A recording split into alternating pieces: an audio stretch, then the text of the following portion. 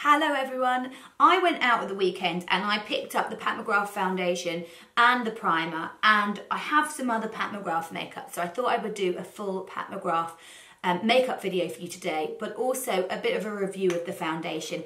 I tried it yesterday in a live and I wore it for the day with the primer and I really like it. So let's put some makeup on this face.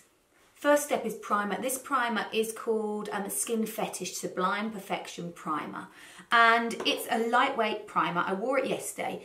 I tend to go for primers that have light reflecting qualities to them, so it's going to make my skin look hydrated and more radiant underneath because I have a dry skin.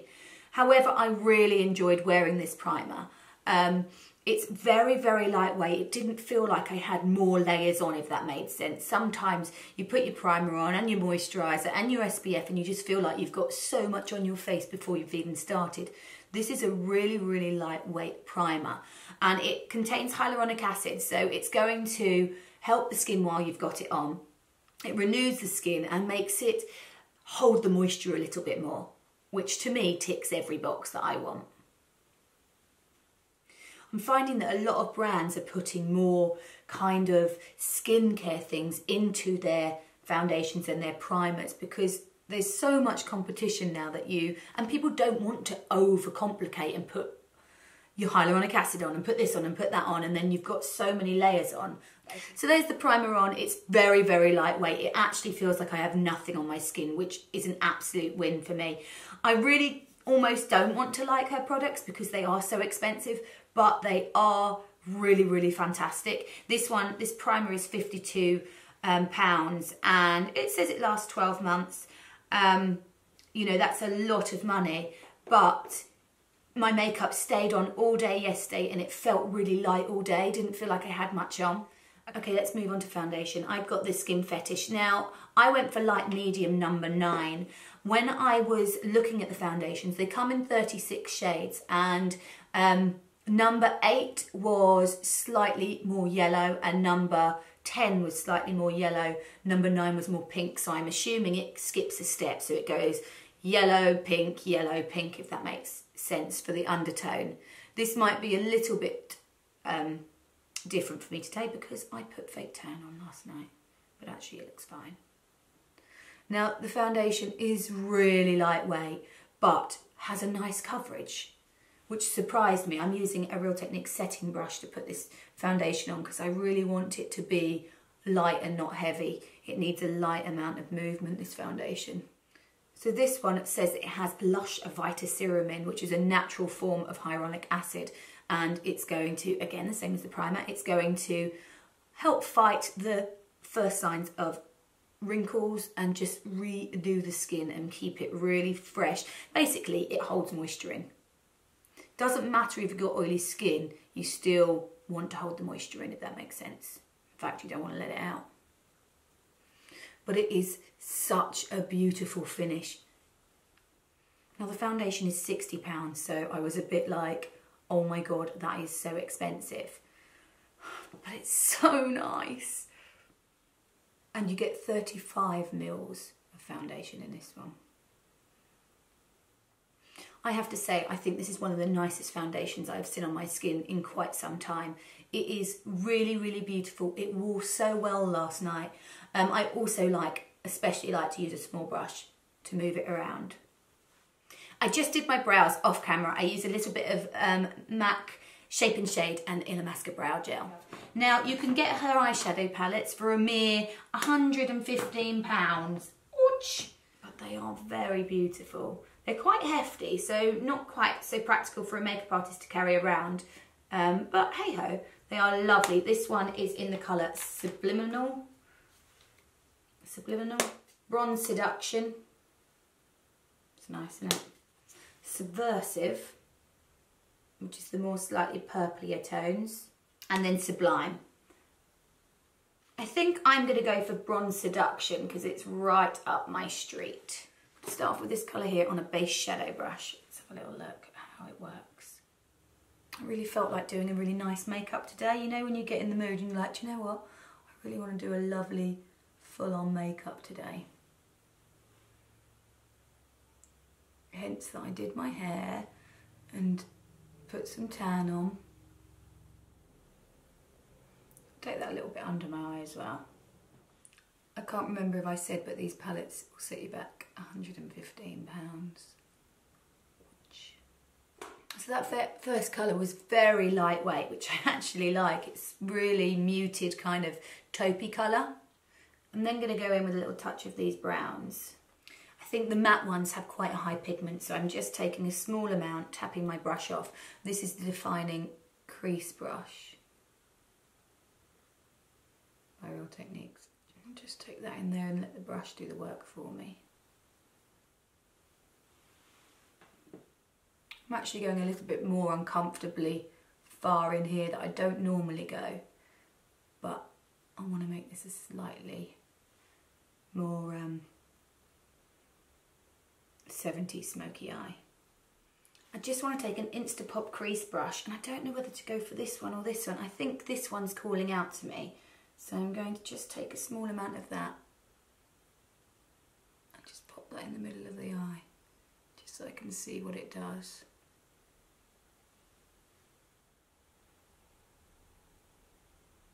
Sticking with the same brush, I'm going to go in with this brown here. I'm going to take that under my eye a bit because I want a bit more under the eye. So you can see it's still got a little bit of the coppery tone through it, which will, on the brush, so it will drag that through, which I kind of like.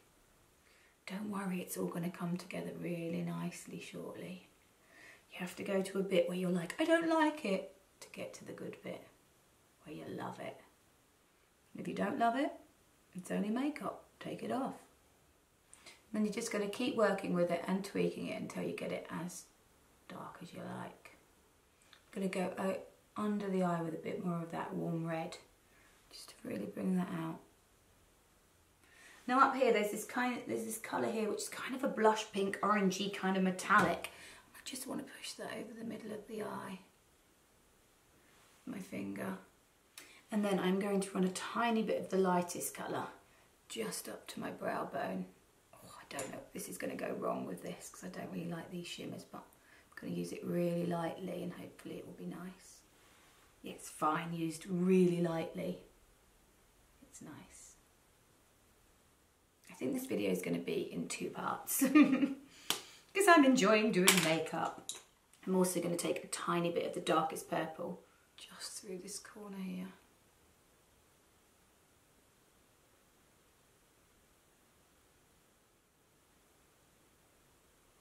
Next onto liner, I have got the McGrath Extreme Black PermaGel Ultra Glide On Liner in, Extreme Black. I want to take that in the top waterline. I think I might take it in the bottom waterline as well. No, just the top. Now from this collection, she actually does the most beautiful liner pen, but I had it in my bag, the lid came off and it dried out. I was so gutted. Hey ho. I'm going to take a tiny bit of that there. And I will smudge that along in a second. Just going to take a shading brush and just smudge the edges. And then I'm ready for tons of mascara. Now I don't have the Pat McGrath mascara, so I'm going to use the Laura Mercier Caviar Volume 1.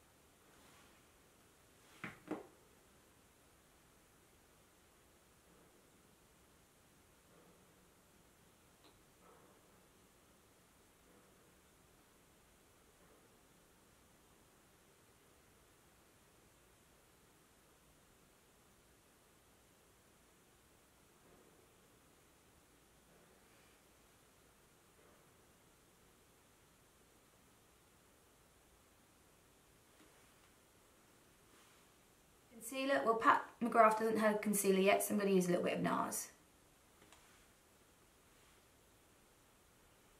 This is creamy concealer in custard. And this is the Real Techniques Expert Concealer Brush. I'm going to put my normal bronzers on as well. This is Chanel Bronze Universal. This whole makeup would cost about £1 million for the products I've used. $1 million makeup. I'm then going to set it with a Pat McGrath powder. Now this is a really lightweight powder, loose powder, so it just clings, like just brushes against the makeup, doesn't change it at all, but gives you a soft powder finish. It says that it is lighter than air. So that's just going to hold that makeup into place. And it doesn't change the makeup, which I really, really like, because I'm not one for powdering, because I like my skin to be really glowy. I probably wouldn't necessarily powder over this makeup anyway, but with this powder, it doesn't change it too much, which I like. Then I've got the Skin Fetish highlighter and balm. One end is a highlighter. This will set you back £45. And the highlighter goes on the top of the cheekbones. Or wherever you want to put your highlighter. Doesn't have to be here. Really nice on the Cupid's bow. And then on the other end you've got the balm, which I really like. That just gives this little extra bit of sheen. Just going to make sure that's really blended in so I don't look like I've got a cut off line, if that makes sense. And then onto lip. Now I did try the Pat McGrath Red Lip in Major Lip Liner, which is lovely. I just didn't like the red lip with this look, so I took it off. And I don't have another one, so I am going to use some old trusty faithfuls that I know are great, because I want this to have kind of a 90s-esque lip. So I'm going to go in with a little bit of Charlotte Tilbury Iconic Nude. They're quite a similar formula actually, the lip liners. Charlotte's might be a little bit flatter, a little bit matter, the liners. But I like that they kind of do a blur out kind of thing. Just around the outside I'm going to pop a little bit of MAC Stone.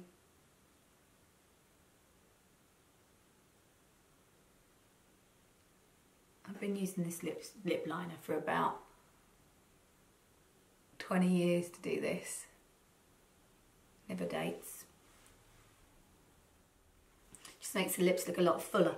Now I have the matte ones.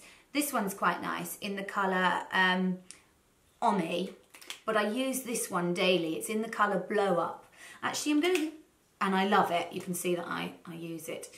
It's in my makeup bag. I actually am going to go for the matte one.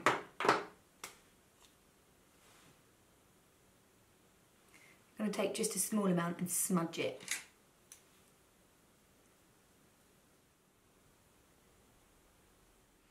This is the Real Techniques lip smudge brush. I love it. Not sure if I'm meant to talk about this brush yet or not. Look at the nice packaging. This lipstick is in the colour Omi and they retail at £35. Over the top of that I'm going to put a little bit of lip gloss, and I've got Dare to Bear.